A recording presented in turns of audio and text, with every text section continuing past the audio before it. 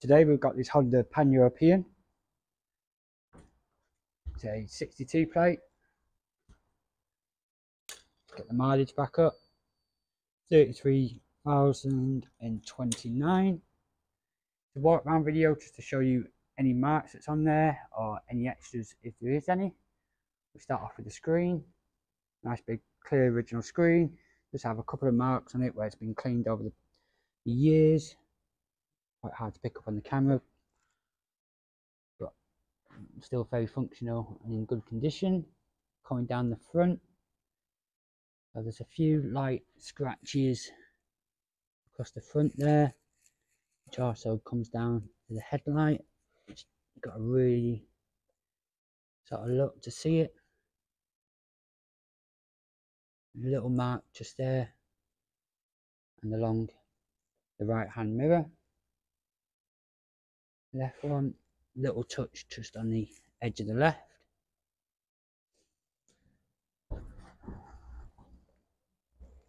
Coming down, fork legs look nice on the right hand side. Front wheel's good. It's really nice and tidy, the front wheel. For the mileage, oh, the mudguard's good. Right hand panel, and it's nice condition. Really nice red colour. Coming down, there's a slight little rub mark there, and ever so slightly just on the protection there, almost like it's lent against something, but it's not actually disturbed the plastic. All low down's nice.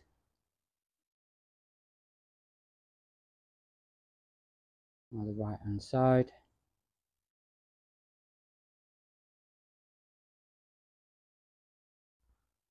the exhaust is good. Something melted on there. And the panniers, they do have a couple of marks again. I'll try and show you them. There's one right on the top. That's probably from getting on and off the bike or then being in storage. Little one along there. Still really nice clean example. Oh, the rear's nice. And it does have the full luggage, so you've got the two side panniers and the top box. The top box has got a couple of light little marks. Again, most likely from storage. Still really nice clean example. Left hand box, a few marks there on the left. And the same here, there's like little stone chips as such. Oh, the exhaust is nice on this side, as is the panniers. Side panels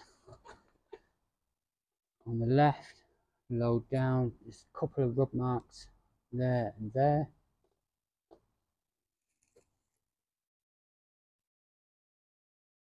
Indents on the protection. Still really nice and tidy. Then the fork leg this side, really nice condition, as is the front wheel. Back to the rear, so your top box has the backrest. Rear seats are nice, as is the main seat. Got a nice big tank protector on there. And the tank's nice and tidy. No stone chips or there is a tiny little one there just above the Honda logo. All the dash is tidy. So you got a Garmin sat-nav cradle. Again, all the dash does as it should. The electric screen works. Goes up and down. Really nice, comfy bike for touring.